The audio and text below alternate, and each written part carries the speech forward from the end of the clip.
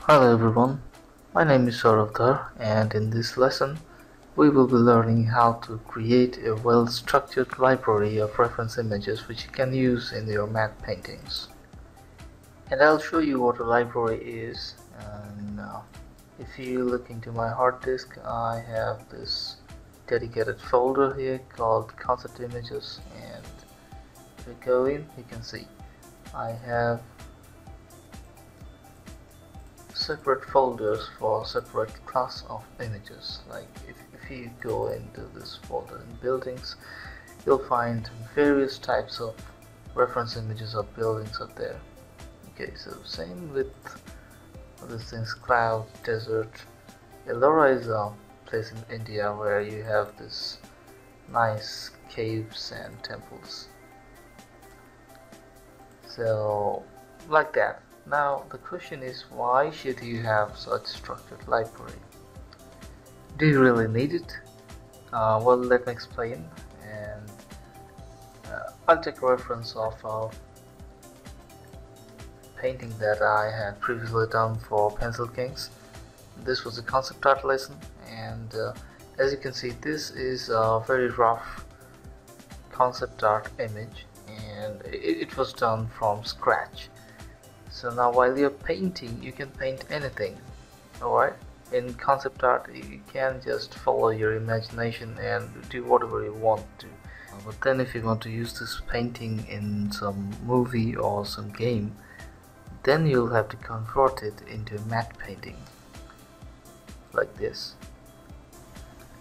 As you can see, I have used many different type of textures to cover up every single part of this image. Like in this part we have this sharp edged rocks, and this part we have this big piece of rock, and we have snows, then we have these characters, and also several different metal parts to build this aerial vehicle.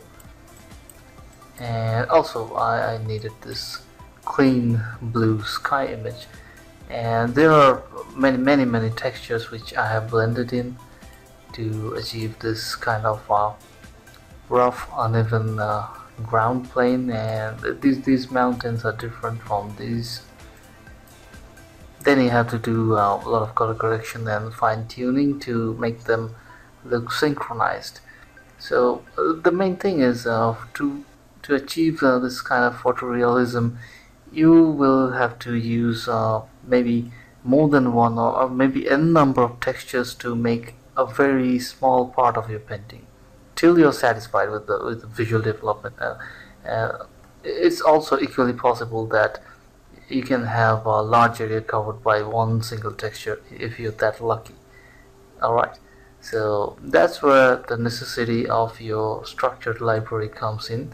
And if you have a library ready, you won't have to spend much time searching the internet or your photographic database to hunting for images to use in your painting.